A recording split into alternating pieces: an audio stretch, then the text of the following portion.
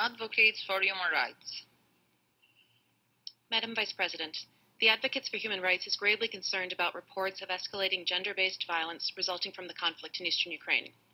As the UN Economic and Social Council has observed, the militarization process, including the ready availability of small weapons that occurs prior to and during conflicts, as well as the process of demobilization of often frustrated and aggressive soldiers after a conflict, may result in increased violence against women and girls. Such is the case in Ukraine today. First, we are concerned that internally displaced persons in Ukraine, most of whom are women, are particularly vulnerable to gender-based violence.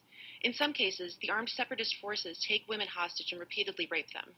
In other cases, women are abducted or arrested and threatened with sexual violence.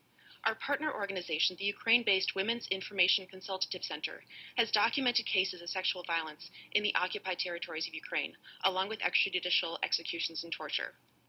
The most recent report of the UN Human Rights Monitoring Mission in Ukraine confirms reports of sexual violence in the territories controlled by the armed groups. This most recent report also confirms that services for survivors of sexual and gender-based violence are not available in the areas controlled by the armed groups and are insufficient in the government-controlled areas. Second, we have received reports of an alarming increase in domestic violence perpetrated by soldiers who have returned from the conflict. Calls to the nationwide Ukrainian hotline for victims of domestic and gender-based violence have spiked in 2015.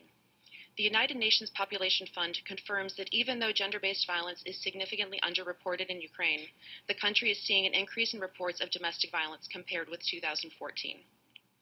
The Advocates for Human Rights calls on UN member states to expand support and services for victims of gender-based violence in Ukraine. We further call on the Ukrainian government and the armed groups operating in the country to condemn all acts of gender-based violence, to ensure that all perpetrators of gender-based violence are held accountable, and to ensure that all victims of gender-based violence have access to appropriate services and support.